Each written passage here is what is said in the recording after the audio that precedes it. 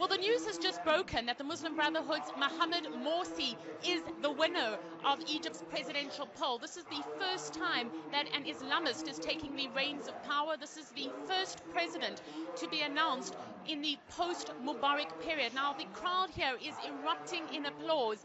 The crowd here in Tahrir Square is mostly Muslim Brotherhood, and they've been camped out here, some of them from as early back as Tuesday. Morsi will reinstate Sharia law. He does represent the will of a large number of Egyptians, but there certainly are many people here who are afraid of what this new president will bring with him. Their concerns are about mixing religion with politics. Their concerns are also about losing privileges that they had under the Mubarak regime.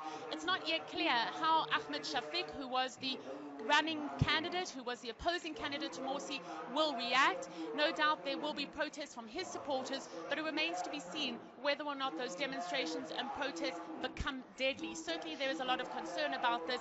The security is on high alert. The entire country is holding its breath for what the coming hours bring.